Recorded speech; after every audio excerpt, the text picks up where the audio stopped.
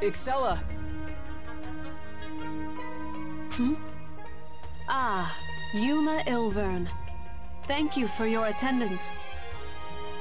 I'm here just like you asked. Did you bring what you promised? Naturally. The souls of the Earth and Sky Dragons are nearby. Safe, I assure you.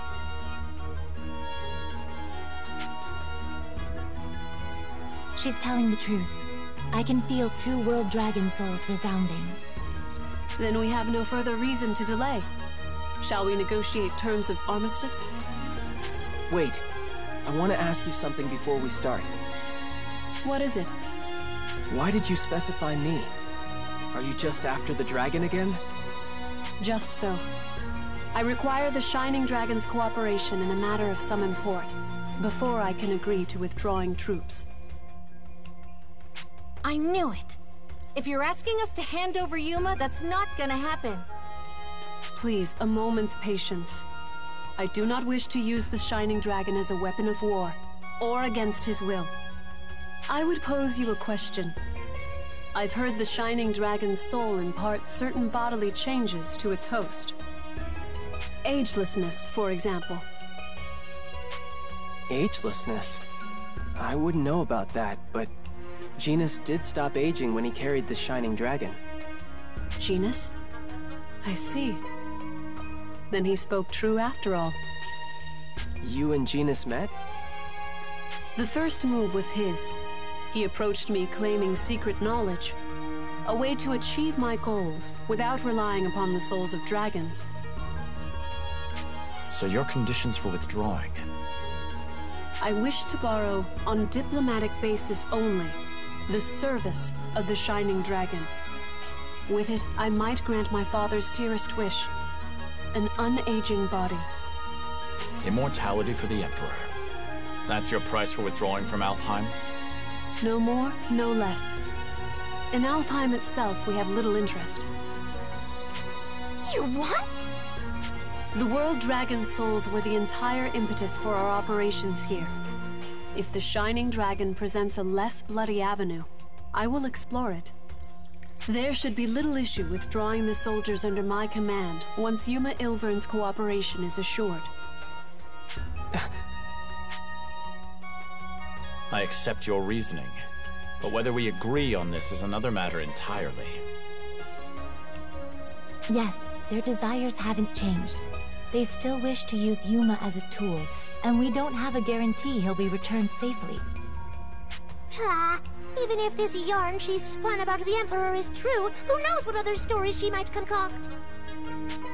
Yeah, we don't know what they'll do to Yuma. What were you thinking, starting a war over something like that? For a single person's life, you're willing to sacrifice thousands? How many people have died over this?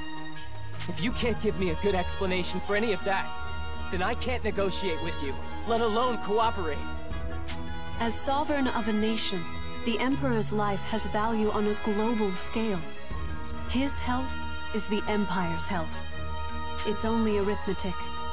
Comparing military losses in Alfheim to domestic ones following the Emperor's death, infighting proved the more lethal scenario.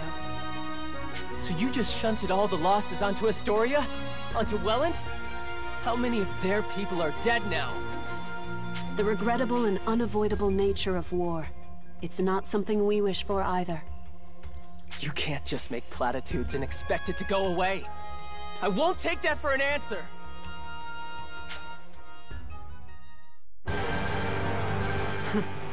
I come with an open hand, offering peace, terms of armistice. And still you refuse to understand. I will do what I must. Even if the fighting must continue, I will capture the Shining Dragon. What do you mean, capture? Last time you tried that, you failed! I rested on the powers of the Diva Magica like a crutch last we fought. I won't make that mistake again. This time, the first strike is mine. Shining Dragon, you will obey! Get ready!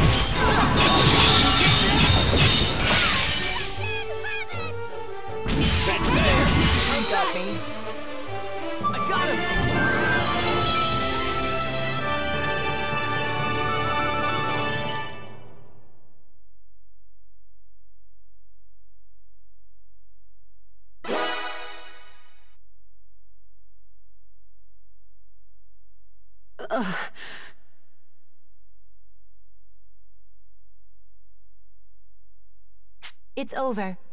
Or rather, it was hopeless from the start. His radiance answers to no one but Yuma.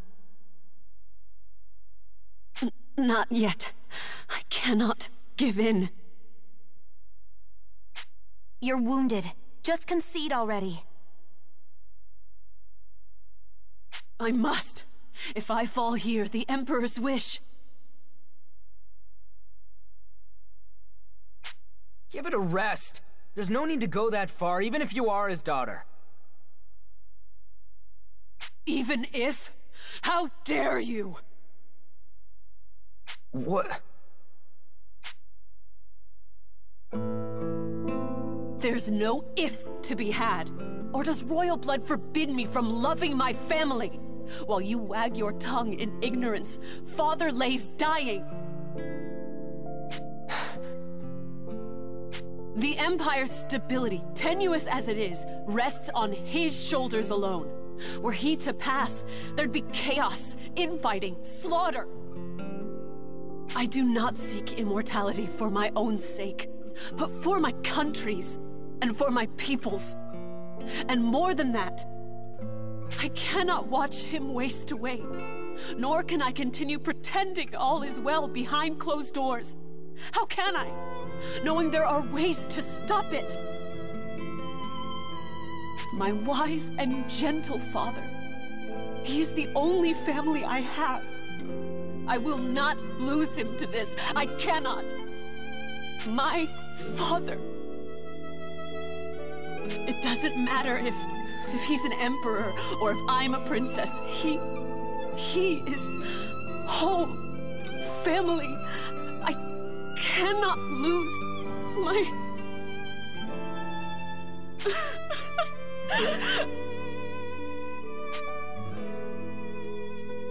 Excella. Like I said, I understand your father's life is important. Even still, that's not a reason to go to war. But if he's suffering, if he's in such bad shape that you're already lamenting him, that's a different story. Excella,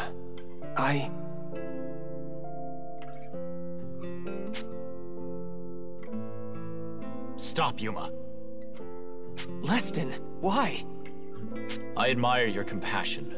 Master Elise would undoubtedly be proud of you. But you must understand, we are at war. You can't accept something at face value simply because a princess took the time to make a speech. How do you know this isn't a trap? He's right. Shed tears can be dangerous weapons all to themselves. But... You said it yourself, right? You have to accept her reasoning if you're gonna build any kind of conversation. I didn't hear you accepting much. even so...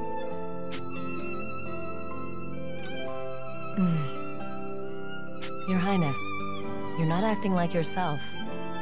Where's that cool, tough, ironclad princess I know, huh?